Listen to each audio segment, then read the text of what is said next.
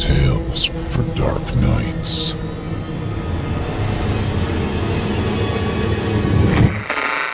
Want to make sure you never miss a Chilling Tales for Dark Nights video again? Be sure to subscribe and hit that bell to turn on notifications. The following program is a production of Chilling Entertainment and the creative team at Chilling Tales for Dark Nights, and a proud member of the Simply Scary Podcasts Network. Visit simplyscarypodcast.com to learn more about this and our other weekly storytelling programs, and become a patron today to show your support and get instant access to our extensive archive of downloadable ad-free tales of terror. Thank you for listening, and enjoy the show.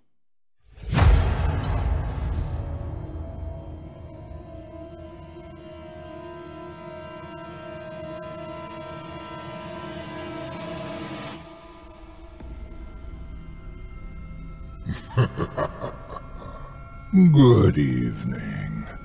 I'm storyteller Otis Jiry, and I ain't your grandfather. From where I'm from, we don't do bedtime stories. And if that's what you were expecting, you're in the wrong place.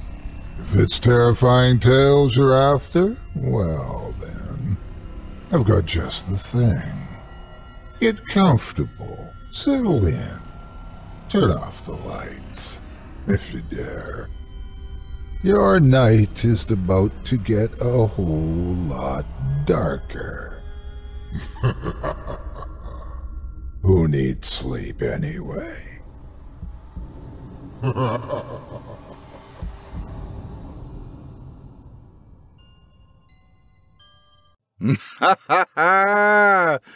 Good evening, you're listening to Scary Stories Told in the Dark.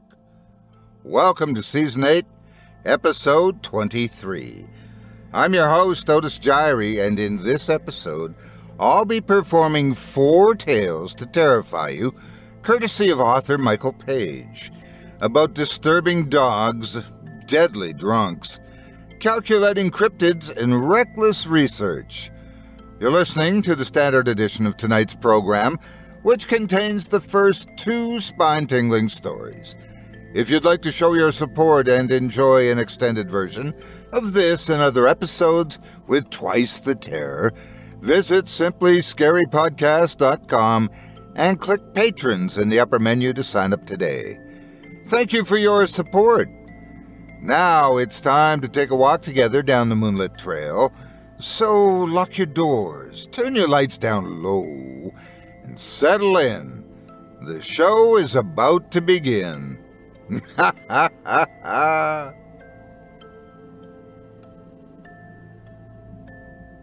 A lonely journey home at night. We've all had them at one point or another, but in our first tale by Michael Paige, we hear a recounting of an ill-advised trip home through the woods that led to a gruesome encounter, and how sometimes you can run from your past, but it has a way of catching up to you if you're not careful. Without further ado, I present to you Forever and Always. Everybody loves the woods, until they follow you home. When my father came back from the military, we bought our first house. A boxy 2-story affair on the woodsy outskirts part of town. I was 12, going on 13 then.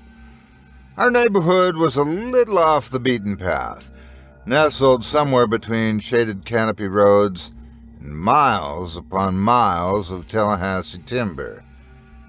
After school, if I didn't have a scout meeting or any more chores left, I'd hop on my bike to find friends to hang out with.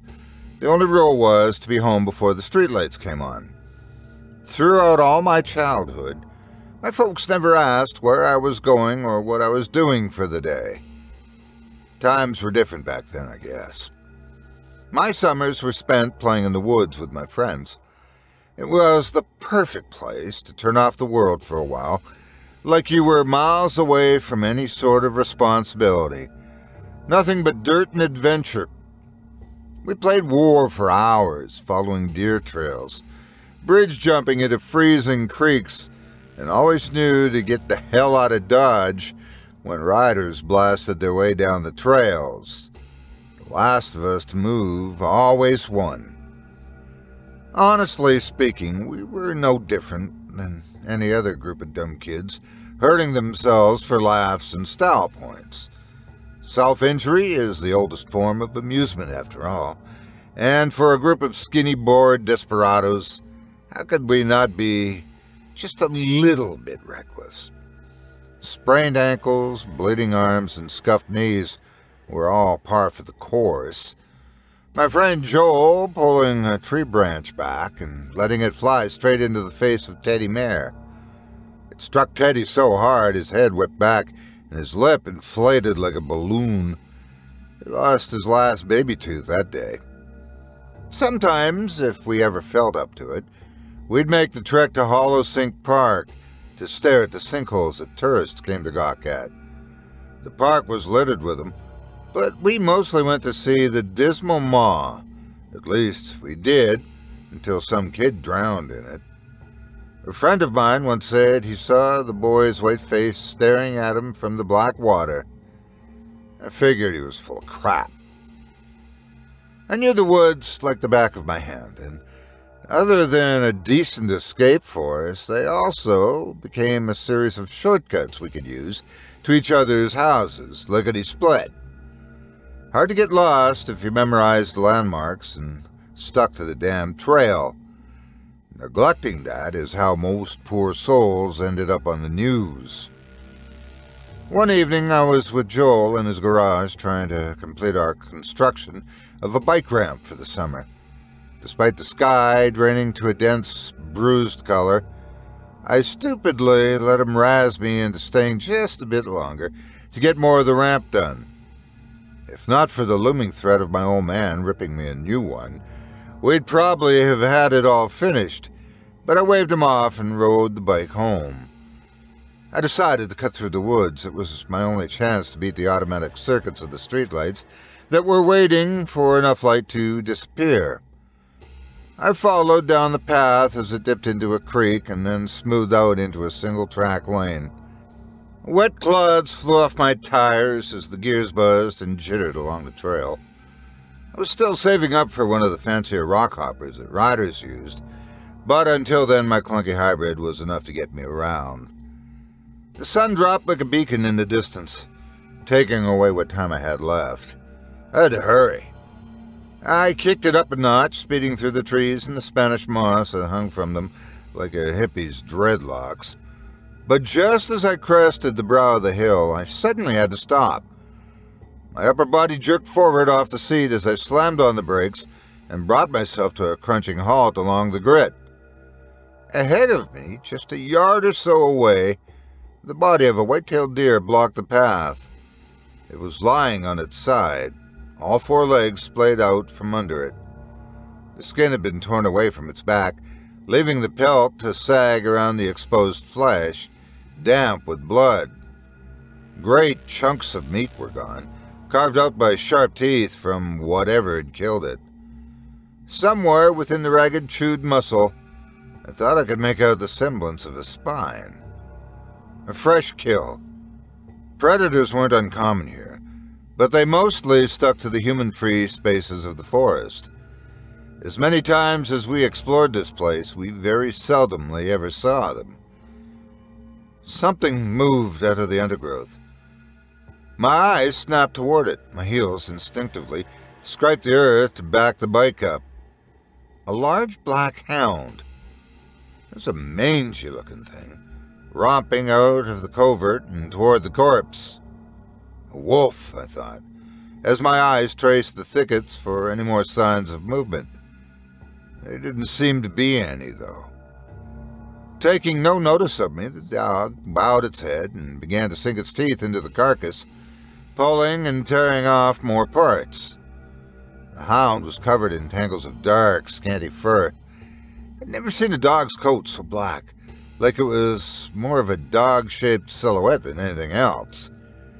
The same pitch as a starless night sky. I backed away slowly, trying to raise as much distance from it and me as possible as I rotated the bike around. A few rocks shifted and scuffled loudly under my tire. I'd moved too quickly. The dog reared its shaggy head toward me. I stopped moving.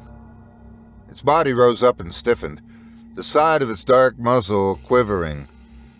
Ropey strings of saliva dripped off its chin, falling over the remnants of what was once a deer's jugular, now gripped in its teeth. The dog was big, maybe the size of a mastiff, maybe just a bit bigger.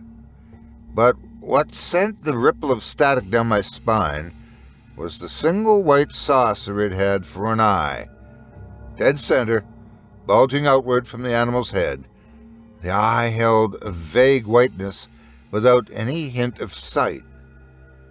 The dog's body lunged forward just as I twisted around and started beating the pedals. I went full throttle, riding the downhill burst at breakneck speed. It's not after you, I told myself. It just wants you away from the deer. It doesn't want you. But it was coming. I knew it was. My bike wavered wildly back and forth along the rugged earth. I was standing up, pumping the pedals madly and forcing the handlebars still. Against every instinct not to do it, I chanced to look back. It was right on me, closer than I even pictured. The frothing, grinning teeth were mere inches from my rear wheel.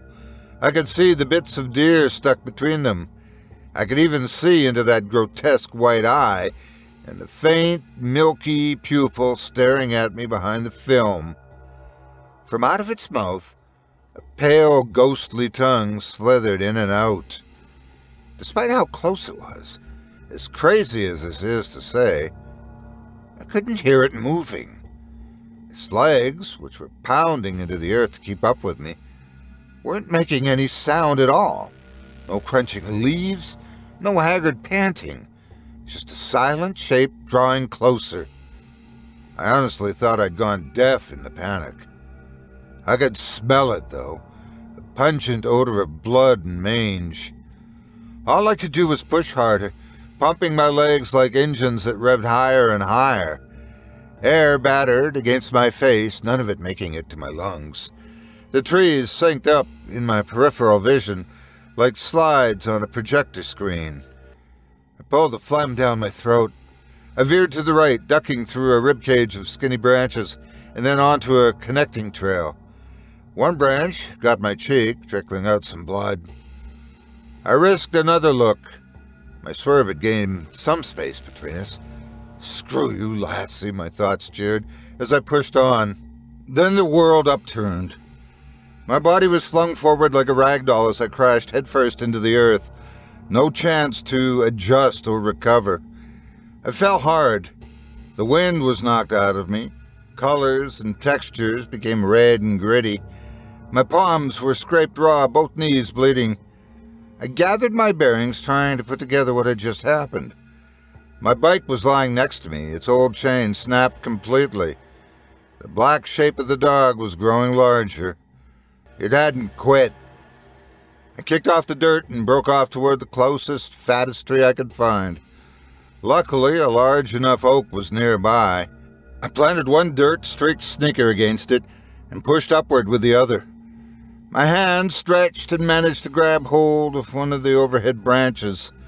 I pulled myself up and swung my leg over. At last, a sound reached me, the clack of teeth that barely missed their mark.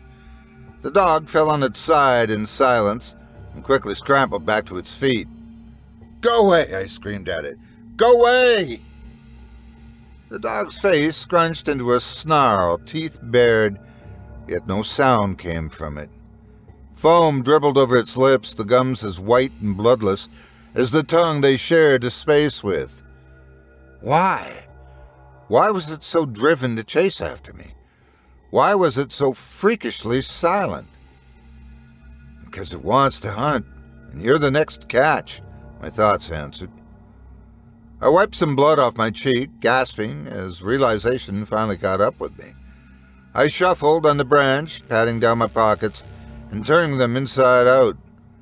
My phone was gone. My eye scanned around for it, eventually finding its shape lying next to the broken chain, left there from my tumble. Frustration flared.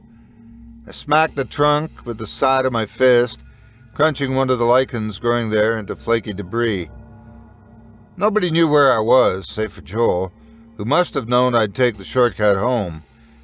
Maybe my folks will call his parents to say I hadn't made it back yet. Maybe they'd call the police to come looking for me in the woods. Maybe they wouldn't find me. I shook out the thoughts. Too many maybes. I sighed, wincing at the sting in my palms. At a side glance, I caught something on the tree, carved deeply into its gray bark. No names or initials, just the vague shape of a cat's head. The sun went down as more of the forest lost its color. The black hound paced and panted around the tree, its glare never leaving me. I stared longingly at the rocks surrounding us, wishing I'd be able to grab a few before climbing so that I could peg them at its face, especially at that single cyclops eye. A deformity, I thought, thinking of all the different sorts of birth defects, like two-headed snakes or an eight-legged goat. Still, that didn't explain how the dog was so unnaturally muted, quiet as a ghost. Night had now set in. The dark shape appeared to finally lose interest and vanished into the brush.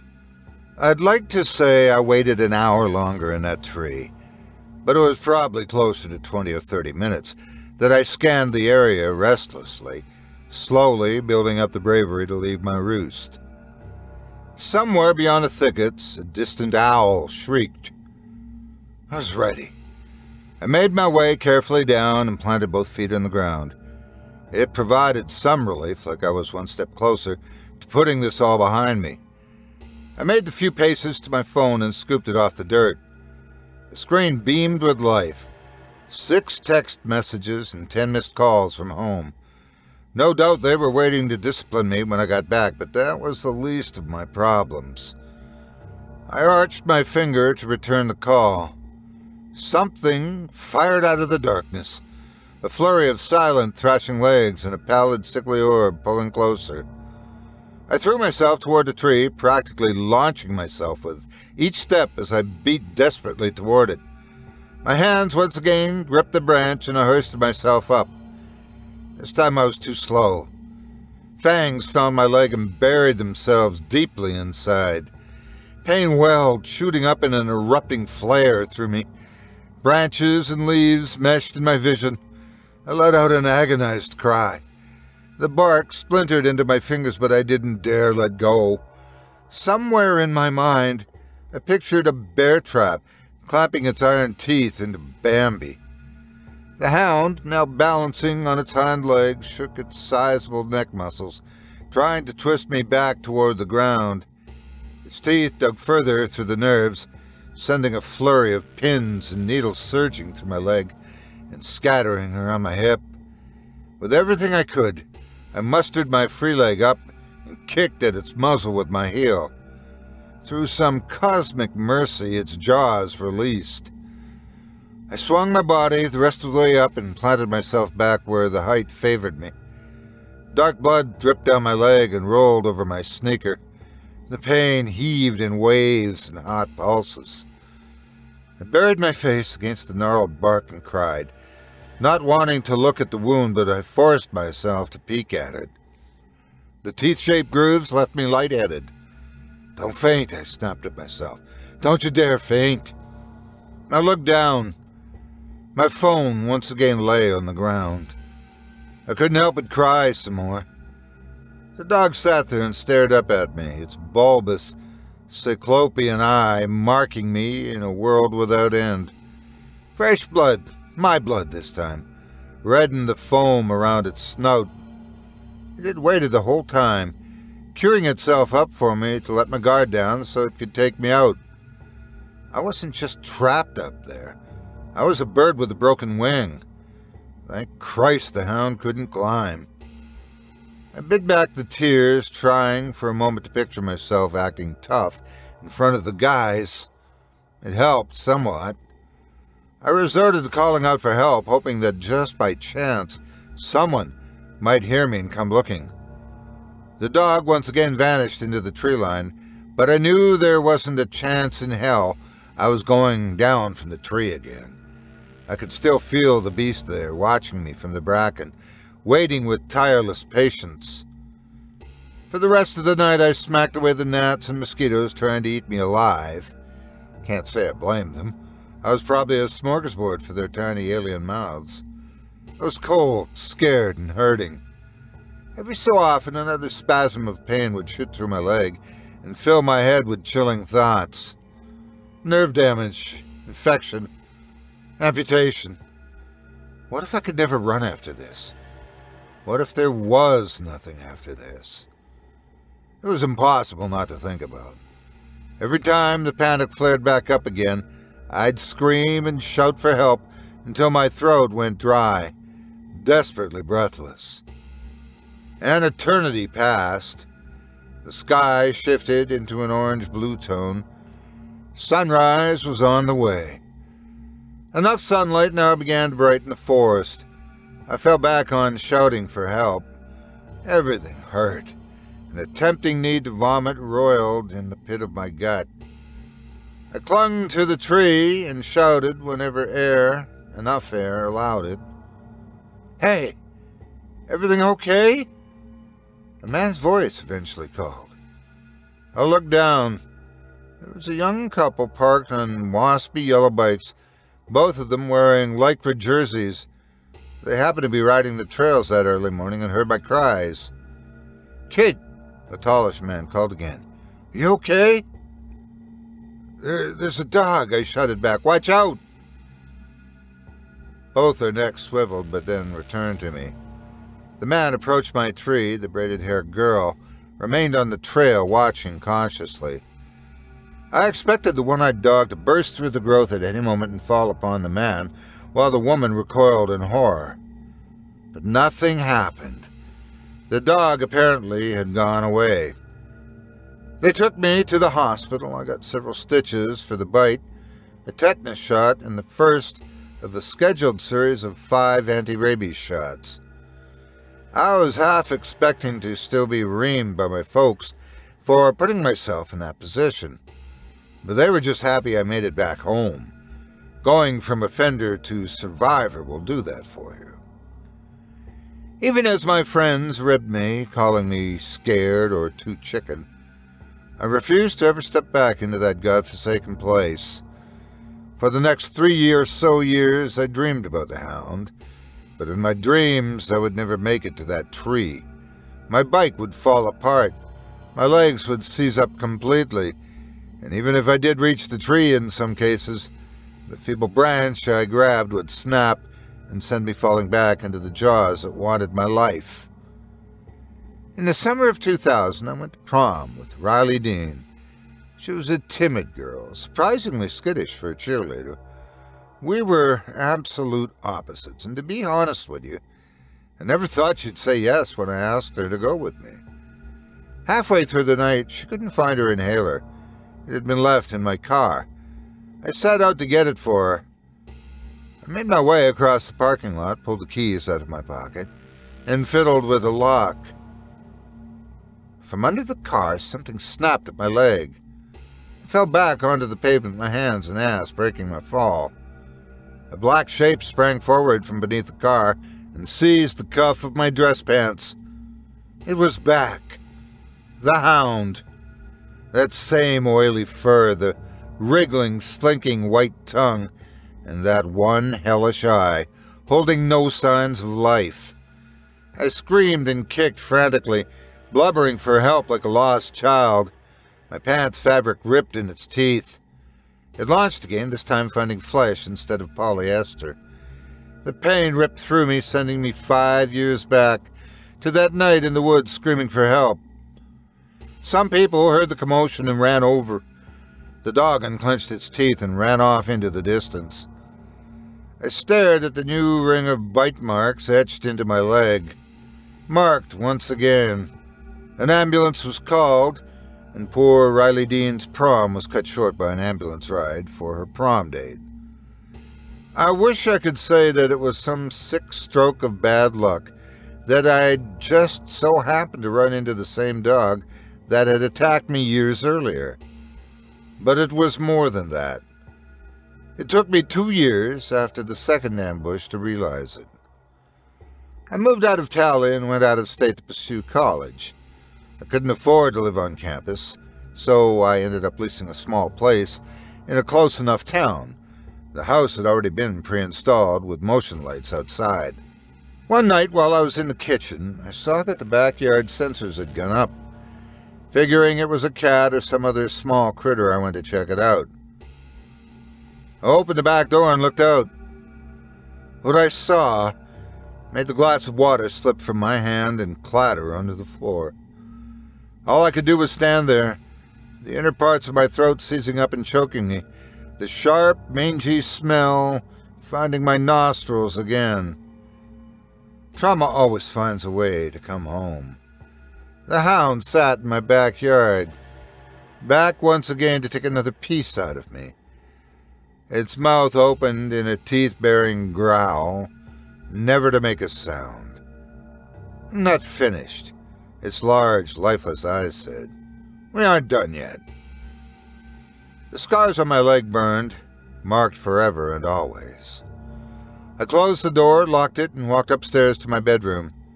There was not much else I could do. For half a moment, I actually thought about calling animal control and telling them a rabid dog was loose in my yard. The beast would be gone by then. It was always gone by then. The hound has come several times since then, bounding at me from a dark alley, leaping out from behind a tree, a shadow forever hunting me, and just how long until it burst out of my closet, gunning for my neck. I've since bought a pistol and loaded the chamber, and it never leaves my side.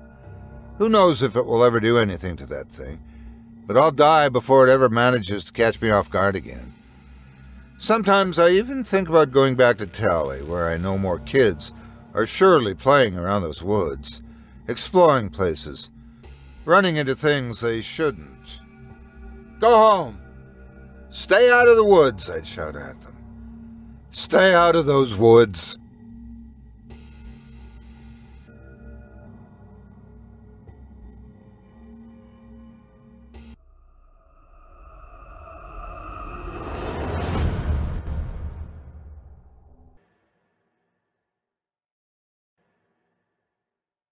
I hope you enjoyed Forever and Always by author Michael Paige, as performed by yours truly.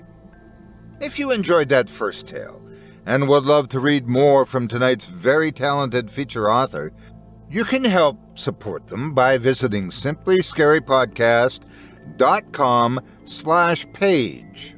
That's simplyscarypodcast.com/PAIGE. Yes, with an I, like the one looking at you through your keyhole right now. View even more of his works of woe at his WordPress blog, but don't say I didn't warn you. If you do decide to stop by the profile, please leave Michael a kind word and let him know you heard about him on this show and that Otis sent you. It would mean a lot to me. Thanks again for your support of this program and of tonight's featured author. Hope you've recovered enough from our last tale. Just for your own safety, should you ever see a one-eyed dog wandering around in the dead of night, just make sure you have something tasty to give it. A sandwich, a stick of gum, or that bratty relative you just can't stand the sight of. Otherwise, it just might follow you home. But truly, are the one-eyed creatures of the world the true monsters among us?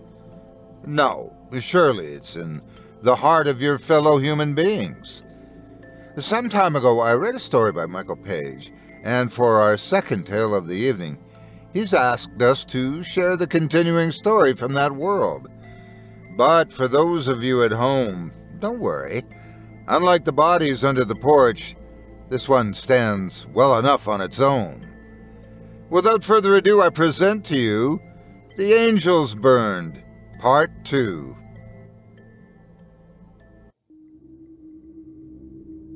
It was gearing up to be a long night. The place was packed too deep with thirsty patrons, and our barback was nowhere in sight. I wouldn't know it until hours later, but he'd quit out of the blue, leaving me to manage the tides myself. The entrance to our pub was tucked away inside a bricked alleyway, marked with a crooked street lamp. Beyond the frontage of oak and stained glass windows, the inside oozed with old-fashioned character. A western fireplace fitted with wrought iron pokers, rickety wooden stools, dozens of XXX whiskey water jugs hanging from the ceiling, and old-world goods for display on the dark shelf-lined walls. The perfect Old West backdrop for tourists. That's how all the seasons go in Vail, Colorado. When visitors weren't coming to freeze on the slopes, they came rolling in for the summer glamour, the velvety hills, and the smell of fireweed and creek water in the air. Stressful as it made my shift, as much as I wanted to wring the barback's neck for it, I was used to handling things on my own. It's how I cut my teeth in the bar trade, my rite of passage, as you might call it. Multitasking like a maniac, memorizing cocktail recipes, and answering the electrified calls of drunks, maybe a shot or two on the side to take the edge off. A few of my regulars were perched along the bar, a triad of glossy-lipped girls fresh in their college years. I could never remember their names, but I always remembered which of them tipped the best. As the three of them laughed noisily and shouted back and forth to each other, I kept an eye on the fellow 2 stools down from them. He strolled in just as they arrived and settled quickly at the bar. "What are you thinking, boss?" I asked, taking his order. "Vodka, neat," he muttered with an inkling of drowsiness. "Keep my tab open." His face matched the drink, a hard, marbled expression with nothing else mixed in, straight from the bottle to the glass. He wore a dark coat with a red cap, fighting to keep his ruffled hair from poking out. A beard enveloped his mouth and dangled under his chin like that of a billy goat. He'd been eyeballing the girls for a while, and noticeably, none of them cared for it. As 2 of the girls went to the restroom and 1 stayed behind, he took his chance. Busy as that night was, I couldn't help but watch him give it his best. A subtle gesture to her glass followed by a shake of her head. A little bit of chatter and another shake of her head. But Goatbeard would not be swayed, and I heard him asking something along the lines of, "You smoke? Want to go out and smoke with me?" "Sorry, no," she said, turning her entire body to convey the end of their conversation. Finally, deterred, he left her alone and made his way around the tavern. Watching him rubber-leg his way over to the dartboards, I wished I'd caught how drunk he was before pouring that last drink. He took a seat near a group of younger guys and watched their darts fly. Whenever one missed its mark or landed clear off the board, the boys, along with their new spectator, erupted with laughter. He leaned back, teasing the chair on its last 2 legs, and cackled loudly. Others looked over in curiosity and annoyance, until even the jukebox tunes were second to their horsey laughter. The group of guys didn't seem to mind it. They even welcomed it, with one of them enthusiastically high-fiving him. But eventually the obnoxious chortling wore out its welcome, and the group made their way elsewhere. Goatbeard followed and asked one of the boys something, the one that initiated the high five. Judging by him tapping a V shape against his lips, it seemed like another request to go out and smoke. The boy shook his head, denying the offer. Striking out twice, the man stumbled his way back to the bar and reclaimed his seat, hunched over like a brooding Paul Bunyan. He seemed anxious, hands clenched, fingers trembling. Soon enough, his neck arched back up to me and hollered, "Hey, another neat, bud." "Sorry, man," I replied, bringing him a glass of water. "We're going to need you to slow down tonight." He eyed the water and then blinked bullets at me. "What?" Betrayal crossed his fleecy face like I had spat on a long-lived kinship. Had one shot, bud. Ain't even drunk yet. Now pour me another, all right? No drunk liked to be 86th, but such things were necessary in the world of adult babysitting. I shook my head at him. Sorry, you have to sober up a bit. I'm not even drunk, he challenged me again, and then, not even a second after, he slammed both palms on the table. Now take my freaking order.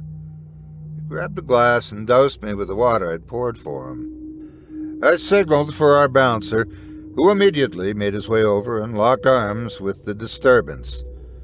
Bastard, he yelled, digging his heels into the floor. My money's good here, damn it, my money's good here.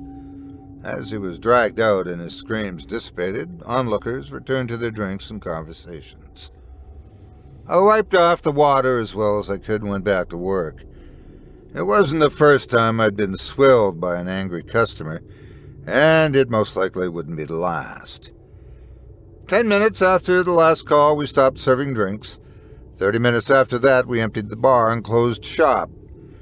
I counted the money to make sure the checkout was correct and ran a cursory sweep over the place for any stragglers in the bathroom or under the booths. The last thing we needed was a drunkard waking up to their own alcoholic Wonka factory. The night air always tasted nicer after a long shift, especially if there wasn't the residue of vomit in the pavement or cigarettes in the air. I made a short walk to my car, parked in the space reserved for on-duty bartenders. Half the parking lot was glazed in the fluorescent light of a street lamp, while the other half was covered in 4 a.m. blackness. As I fished the keys out of my pocket and opened the door, a ring of icy steel pressed against the nape of my neck. Don't! A voice breathed from behind me, as I reactively tried to move away from it. From the window I could make out the orange-dipped reflection of a man with a gun and a tufty beard. Okay, I said quietly, my hands pitifully up in front of me. Take it easy. I'll give you whatever you want. Shut up. Goatbeard grunted, digging the muzzle deeper into the scruff of my neck. Get in the car. I did as I was told and gripped the wheel. He circled to the passenger door, found that it was locked, and tapped the gun against the glass. Sure, I could have jammed the keys into the ignition and whipped the car into a screeching reverse, but the short seconds to do that felt much slower than a bullet smashing first through the window, then through my skull. I unlocked the door. He opened the door and seated himself, the snout of the firearm still marked on me. Start the car. The engine rumbled awake. Good. He grinned, the light outside casting a grotesquely clear look of his sweaty pores. Something awful lingered in his breath, the foul musk of a rotted tooth. Now drive. The gravity of the situation hit me all at once, a blast of fear obliterating everything else out of my system. My inside shook like the temperature had just plummeted. I looked up at my own eyes in the rearview mirror. What I saw was undiluted fear and desperation. Please, I whimpered. I'm sorry for what happened. I really am, man. Take the car, it's yours. I won't... The hand holding the pistol slammed the dash. Drive! He screamed in an almost forlorn bellow. I dropped the gear shift into reverse. As the car backside turned and faced us toward the road, I shoved it into drive. Go west on the interstate, the man said, clicking in his seatbelt, and gestured for me as well. How ironic. We followed the dark slit of road and slid up the ramp of I-70, heading into the gloomy darkness of the westbound highway. We drove in silence for some time, during which the tight panic in my chest had shifted to a hot anger. All this for a drink? Really? All this for a goddamn drink? I'd dealt with angry drunks before. Hell, I thought I'd dealt with the worst of them. But I'd seen nothing like this. This guy was an entirely new level, He was balls out insane. I slipped a glance at him. His eyes were turned vaguely toward the road. I hated everything about him. The shape in my peripheral, the awful smells wafting off him, his oafish breathing through those whiskers. Where are we going? What was going to happen when we got there? Whatever it was, I was running out of time. Hit the barrier, I thought, and grabbed the gun when he drops it out of his hand. I was tempted, even commencing countdowns in my head to swerve off the road and blindly grab him in the chaos. I eyed the orange needle of the speedometer, fluttering over 70 miles per hour. Bad idea. This was not about to become a scene in an action flick for an unscathed hero. It was real life, and in real life bodies hesitate, fingers pull triggers, and both people die in a fiery car crash. Where are you taking me? I finally asked, breaking the silence. Instead of a response, I caught the dim, grubby shape of his profile as he flicked open a lighter. Cigarette smoke wafted out of the mottled formations of his face. No open window for it to escape. I guess he'd finally found someone to smoke with. He instructed me to take the next exit and emerge on Highway 24, to follow the mountainside. At one point, a set of headlights came from the opposite direction.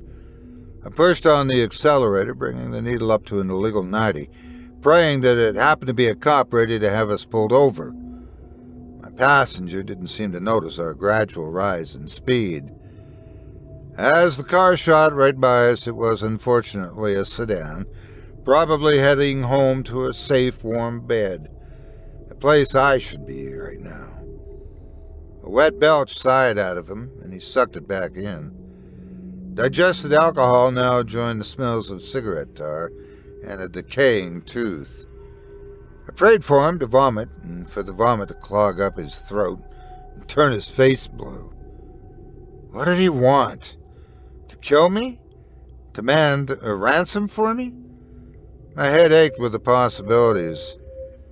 There had to be something I could do to get out of this. My son's birthday is next week, I lied, hoping some form of what would reach the sliver of humanity floating around him somewhere. He exhaled out a puff of smoke, and that was all. He kept pushing. He wanted one of those small cars, the one you have to build, the little plastic track for and everything. We're going to have a surprise birthday for him. Slow down, he blurted, signaling to an upcoming side road. Turn here. As the road became a C-shaped flank along the mountain, the turnoff practically came out of nowhere. Ahead of us, a large metal gate meant to block off the path had been left wide open. Someone had taken a pair of bolt cutters to the padlock securing it.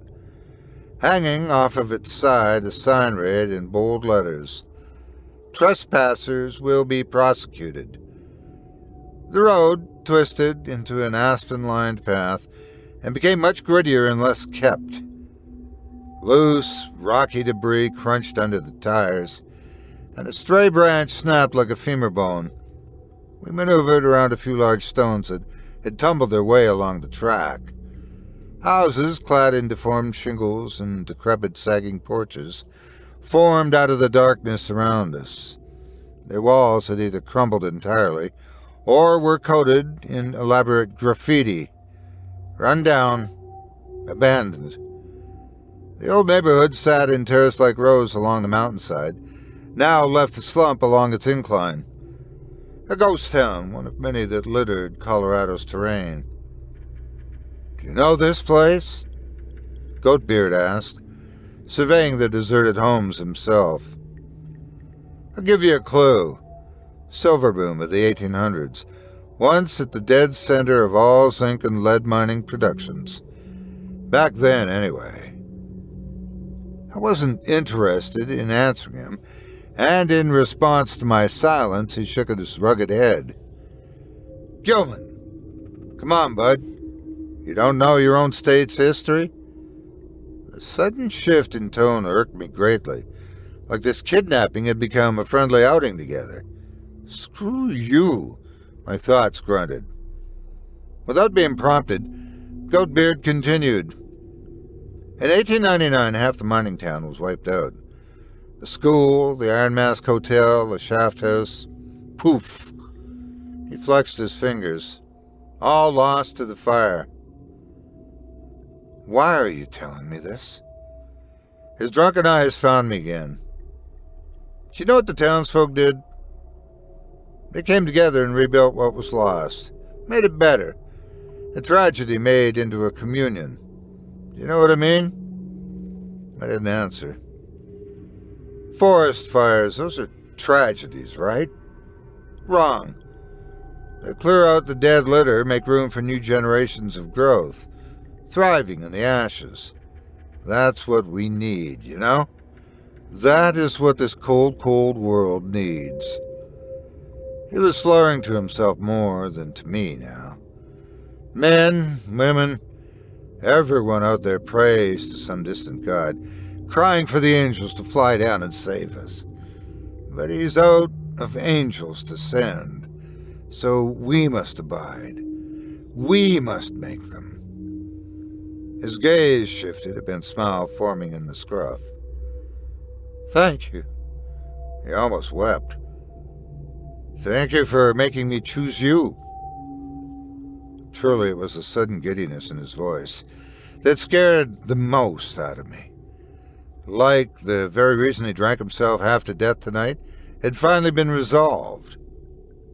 The neighborhood led us to the town area, where we passed an old workshop, a sun-bleached garage, and 2 Gilman dump trucks, their sides plastered with ancient mud. From out of the cracks, weeds had pushed their way through the untended turf. We're here. Stop. Goatbeard snapped as he rolled down the window to flick out his cigarette. We came to a stop before a large boxy building. Though it was one of the many paint-flaking fossils surrounding us, this structure looked especially dismal. Its once white coat was murky with age. The few windows that weren't clouded with grime were entirely blown out, their bits of glass shimmering like teeth in the moonlight. More graffiti lined its base, in one of which sat the gray outline of a cat, and sprouting atop the structure's roof sat a single cracked chimney. Shut it off, Goatbeard ordered again, gesturing obnoxiously toward my keys and then grabbing them as I did so. Out from the building's dark entryway a silhouette came. My insides rippled with fear at the sight. This was it, the end of our journey together. Of course, this would be the perfect place to make me disappear. Nobody would know, and even if someone found me, they'd only stumble upon my corpse, rotting like everything else in this toxic place. I was done playing ball. This was going to end my way, not theirs. As Goatbeard moved to open his side of the car, I snatched at his gun. His fingers locked around my wrist and jerked to the side to spin the barrel away from me.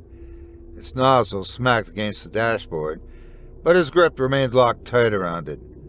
I yanked again, harder this time, using whatever leverage I could muster, in the tight little space we were in. The parts of his face still visible to me were screwed with anger. "Son of a bitch!" he screamed, trying to wrestle my hands off of him, growling like an angry dog.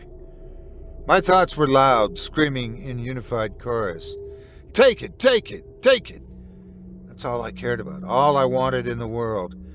To take it meant the end of this horrible night, to live through it. I pried desperately at his grubby fingers, feeling them starting to break their hold. As from out of nowhere, a calloused fist struck my face. Pressure filled the inside of my cheek and made it clench. His free hand struck again, even harder this time. My head flopped back, but my hand only clutched tighter. Then there was a sound behind me, and a pair of hands ripped me right out of the driver's seat. The underside of my legs scraped painfully across the gravel, and before everything stopped spinning, I was pinned on my stomach. A broad knee dug between my shoulders. Something looped around my wrists, then bit into them as tight bracelets. Zip ties. Easy. Easy, guy. A new voice spoke, infuriatingly calm. I heard the passenger side close as Goatbeard bustled over to join whoever had a hold of me. I spat and cursed at them, feeling bits of sharp grit pushed into my cheek.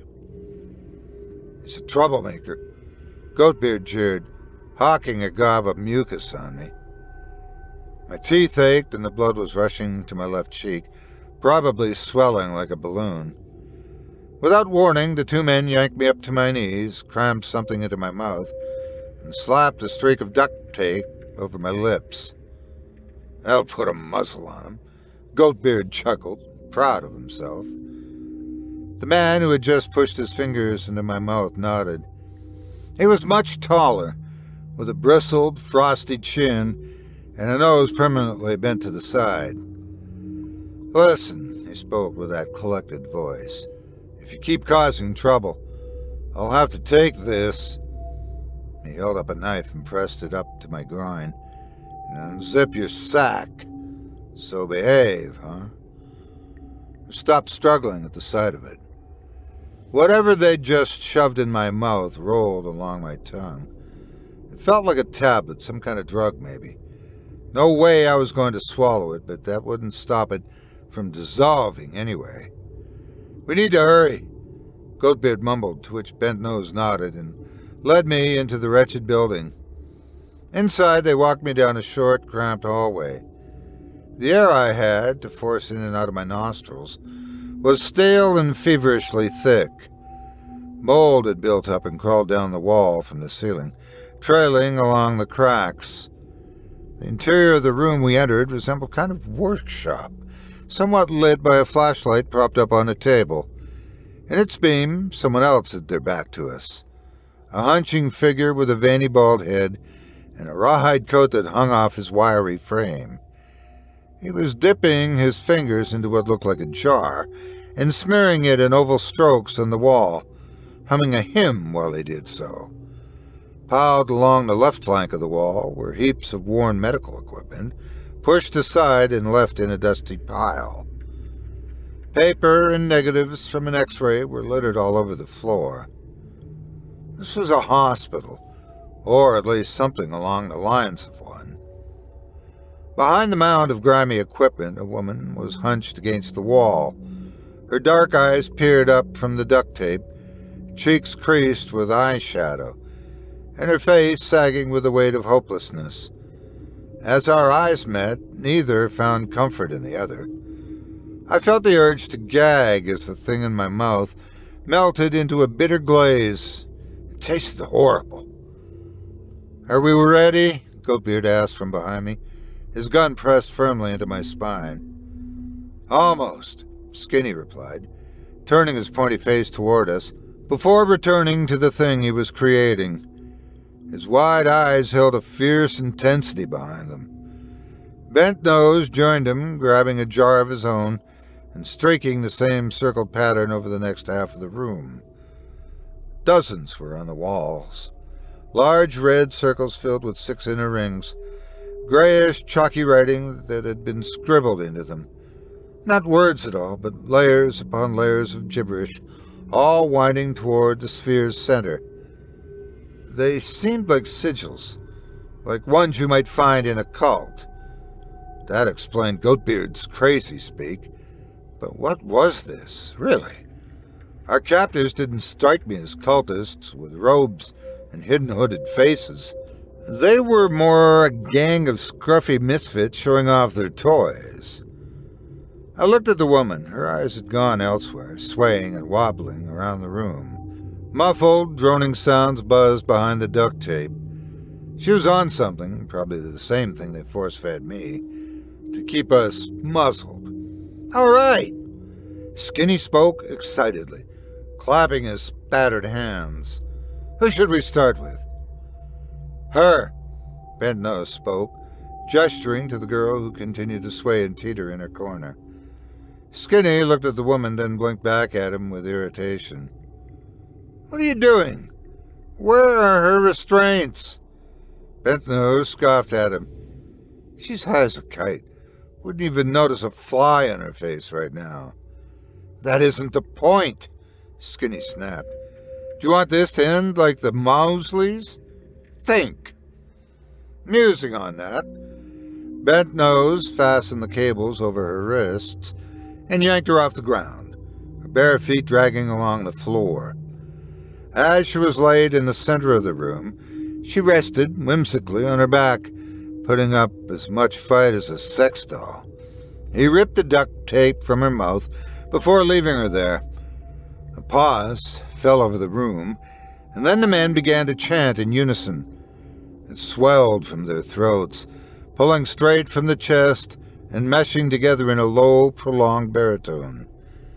In the poor acoustics of the room, their voices bounced off the stained walls, gaining more volume with an unmistakable, deep, powerful devotion.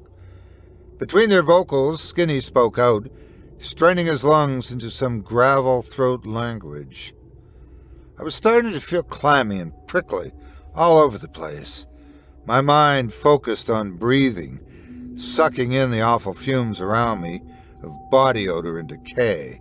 As my heart pumped frantically, I tried to focus on its rhythm, tried to ignore the sounds of the vibrating vocal cords rumbling my ears. I forced down a swallow and breathed. The drug couldn't be affecting me now, could it? This quickly? The walls around us didn't feel like walls anymore, but massive slabs of canvas coated in waxy circles. Awful art. Horrible, awful art. The voices rose, heaving out of their vocals even louder. My leg muscles squeezed together, then relaxed, like taffy being rolled and stretched from a machine. I wanted to sit down and breathe, but as I started to drift downward, Goatbeard forcefully hoisted me back up again. I'd forgotten he was there. Are you feeling it? Are you feeling the good stuff yet? His words trickled with him, a warm, rotted breath. Whatever harness keeping my thoughts together was loosening. I wanted to squeeze into one of the cracks around us, to sleep and make the bad world go away. The walls started to move, puffing in and out in perfect tandem with my wheezing chest. In, out, in, out. Even the sigils moved, shivering their waxy bodies with the dark chorus. Within them, the chalky figures danced and wriggled with such life, I almost believed they each had their own pulse. That was when I saw the fire. It clawed over her, starting as a bluish ripple that quickly flared into a bright, savage red. Even as the burst of heat rolled over my face, I didn't think it was real. The men hadn't ignited her, or doused her in anything, or even flicked a match. A hallucination. That's it. I'm hallucinating. My mind pleaded, trying to grip its last fibers of that harness. But the sound of her screaming is what made it real. She bucked and writhed beneath the flames, crying out for any of us to help her. Smoke burrowed into my nostrils and bristled the back of my throat. I retched emptily into the duct tape and tried to pull away, only to be forced back toward her. "Watch!" Goatbeard hissed, only stopping his chance to whisper into my ear. "Watch the angels shine." I could smell her hair burning, her skin roasting. Faces appeared around her, forming with the blaze, and then, in the same instant, rippled into the smog. She screamed until her throat split and her echoes fell to a dry, breathless yowl. The ties binding her hands had finally snapped and released them to flail helplessly about. All the while, the strident chants continued, feeding the inferno as it spat more pieces of her into the air. They sang, they cheered, and as their shadows throbbed up and down the walls, I could swear those changed as well. Oily shapes with bodies contorted and tortuously stretched into things not even remotely human. Skinny stood the closest to the burning woman, both hands raised in sadistic glee over their living kindle. Just another man outside these walls, but here in the firelight, he looked like the devil. Psychopaths. Monsters. I fought in Goatbeard's grip, jerking my head back to break his nose, kicking my feet backward toward his knees. I couldn't stomach anymore. Something blunt struck the back of my head. I keeled over onto my knees, even in a drugged-up daze. The static spreading around my skull told me I'd just been pistol-whipped. The last of the strained cries finally crept from the woman's throat as she succumbed to a crackling silence. I thought she was finally gone, prayed for it even. However, she convulsed once more, turning her stomach up and letting her head hang downward, now looking at me. I saw her face clearly, her skin resurfaced with blisters and curling raw patches, her nose a mottled stump of white seared tissue, and the last remnants of her hair coiling against the ruined scalp.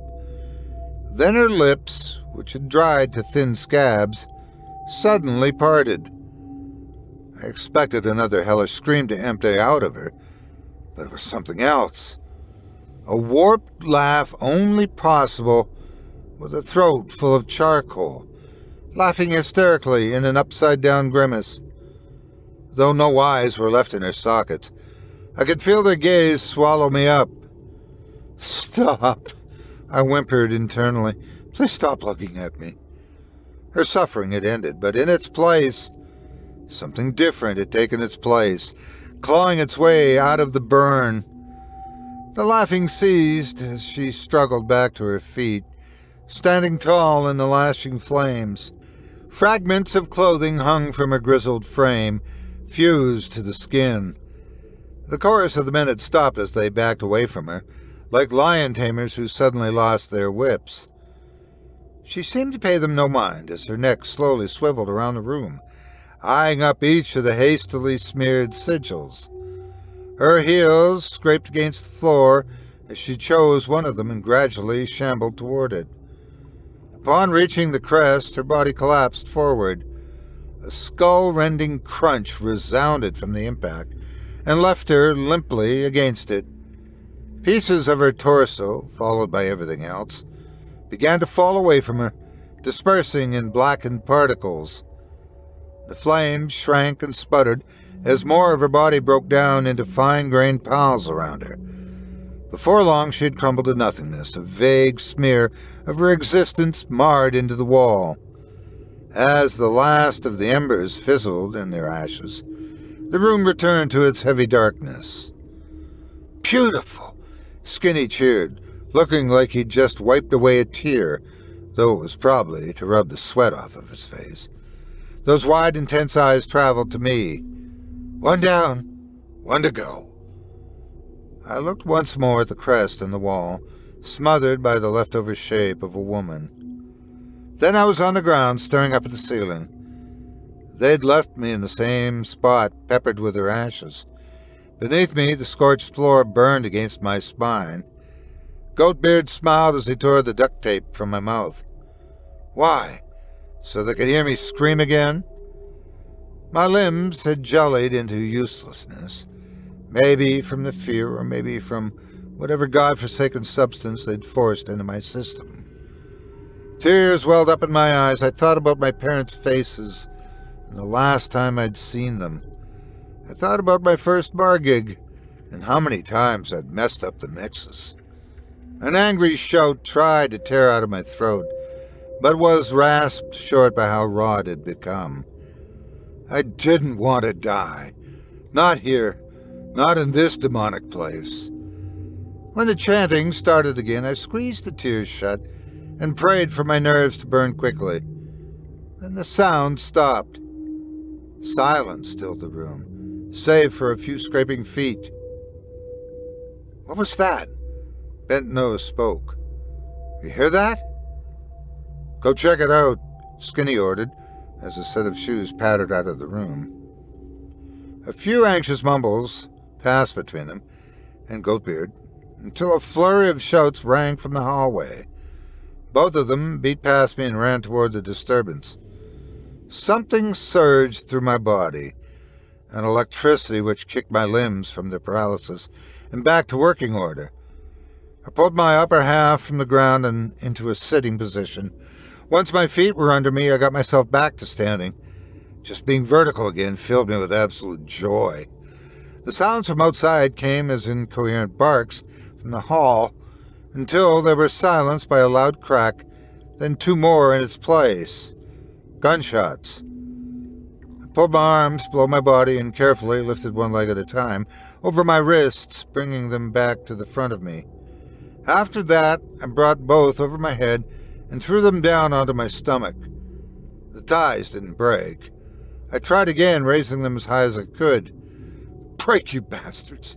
And slammed them down even harder. The locking mechanism snapped, finally freeing my hands.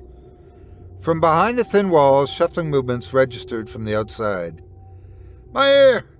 A voice bellowed, sounding very much like Goatbeard's slurred speech. "Shut my ear!" Car doors opened and closed as an engine revved to life and an accelerator was depressed. They sped off, retreating from something. As I twisted myself toward the exit, a man was now standing there, his gun pointed at me. "Stay away!" I screamed haggardly at him. "Stay the hell away from me!" "Take it easy. I'm not one of them," the man said, lowering his weapon, a whole new face in the fray. We stood at an impasse inside the acrid, unlit room. I wanted to believe he was my rescue, but my nerves were shot. The fact that things around me hadn't stopped moving didn't help. His eyes scanned the workshop and settled on the human-shaped scar on the wall. A look of familiarity tensed his features. "Do you know where you are right now? Were you forced to come here?" "Please," I breathed. "Just let me get out of this place." He nodded in agreement and led the way through the narrow hallway. The fresh night air prickled down my throat and coughed back out of me. I bent over and retched into the ground. The ashes were all over me, on my clothes, in my hair. The stranger retreated from me, almost like he was expecting something to suddenly happen. When nothing did, he cautiously drew closer.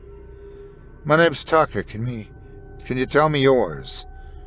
"Peter," I responded, blowing the remaining spittle off my lips. "Are you a cop?" "I used to be." He itched the back of his neck, then continued. "I need you to tell me everything that happened here, Peter. Everything that you can remember. Can you do that for me?" I looked up at him and rubbed the imprints dented into my wrists. "You're not going to believe any of it." The ex-officer then smiled. "Try me."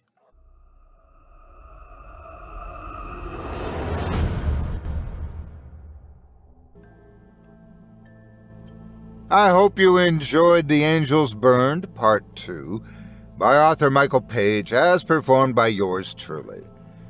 From what I understand, Mr. Paige has even more coming for this series, but, spoiler alert, I'm pretty sure the young lady won't be coming back.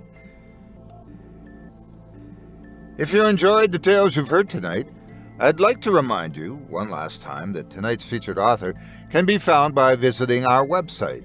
Just visit simplyscarypodcast.com/page. That's simplyscarypodcast.com/PAIGE.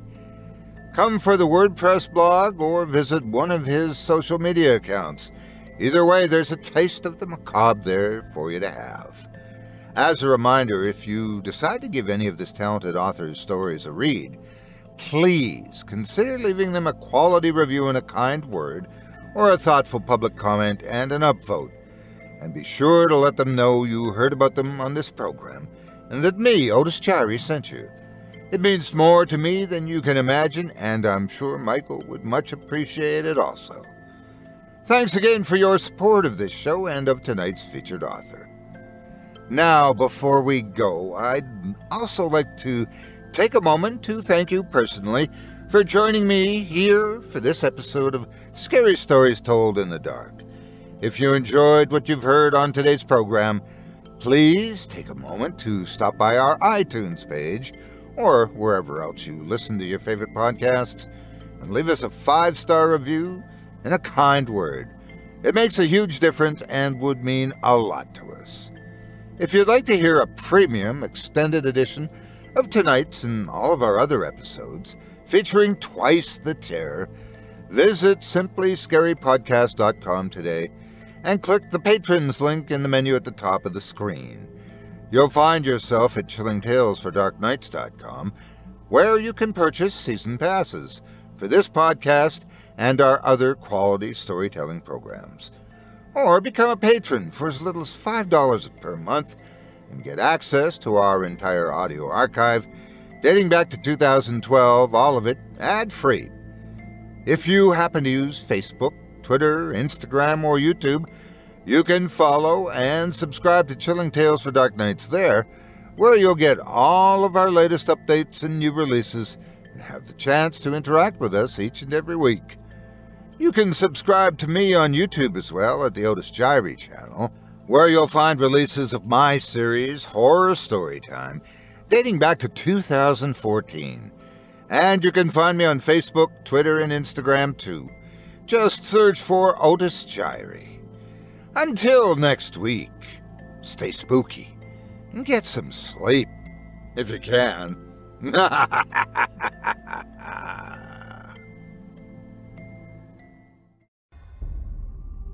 Thanks for listening. You've been listening to Scary Stories Told in the Dark, a production of Chilling Entertainment and the creative team at Chilling Tales for Dark Nights, and a proud member of the Simply Scary Podcasts network. Visit simplyscarypodcast.com today to learn more about our network and our other amazing storytelling programs. Tonight's program was hosted, and its featured stories performed by yours truly, Otis Jiry. Selected stories have been adapted with the kind permission of their respective authors. Original music provided by Luke Hodgkinson and Jesse Cornett. Sound design and final mixing and mastering provided by executive producer and director Craig Groshek. Program's artwork and logo by David Romero. If you're looking for some fresh tales on a daily basis while waiting for the next podcast, check out my YouTube channel, the Otis Jiry channel, and my extensive collection of narrated tales there. Simply search on YouTube by my name, and you'll find me. And don't forget to subscribe and press the bell notification icon to get my latest releases. Got a scary tale of your own that you'd like performed? I take submissions.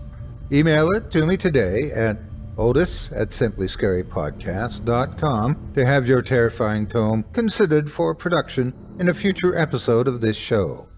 That's otis@simplyscarypodcast.com.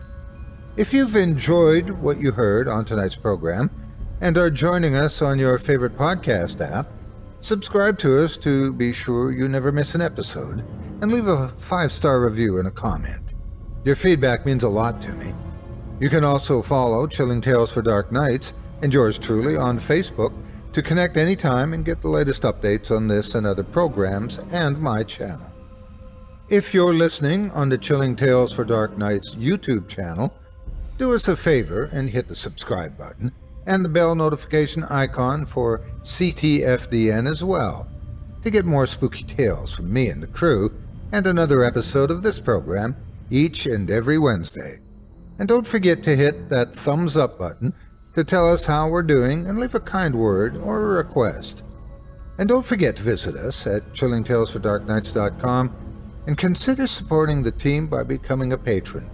In addition to helping us out, you'll get exclusive access to our audio archive and ad-free downloads of all your favorite stories, including those you've heard on this program. As for me, I'll be back next Wednesday with more terrifying tales to keep you up all night. But that's all right. Who needs sleep anyway?